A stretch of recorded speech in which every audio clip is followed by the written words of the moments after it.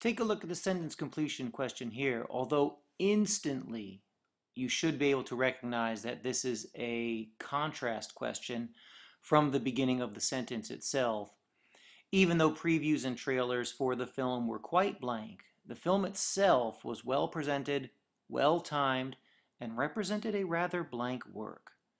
I think you can see from the second half of the sentence, if you're going with the positive and negative look and feel for the sentence, the second half is positive.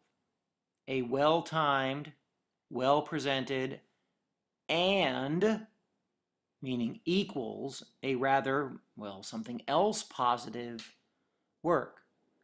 So you take a look at the second half and you're looking for positive words if you wish to go that route: blasé, amateur, bawdy, familiar, and polished. Well, one of those is clearly positive and it's polished. Familiar is a kind of a neutral word, so is amateur. So the best one of the three, right? Blasé and bawdy don't fit. Blasé is negative and bawdy is risque and kind of strange. Risque and bawdy are synonyms.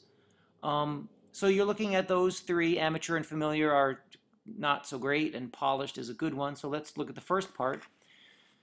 Even though previews and trailers for the film were quite, and then something negative, the film itself was, as you saw earlier, positive. So which ones are the negative words? Scintillating, tasteless, risque, breathtaking, and crude. Crude, risque to some degree, and tasteless are the three negative words at the beginning. So you have this opposite. You have this negative feel at the beginning of the sentence for the first blank, and a positive one for the second.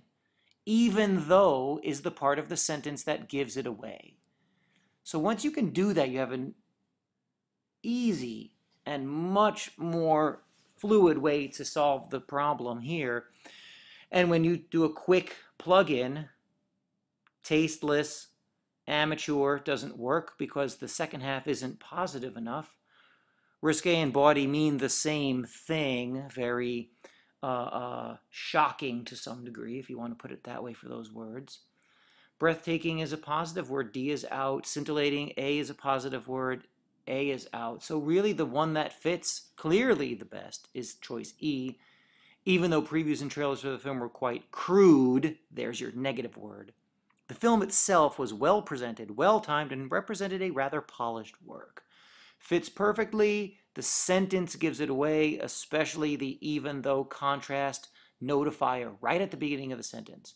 This is how you get through these questions easily, and the more you do and the more you listen here, the faster you'll go.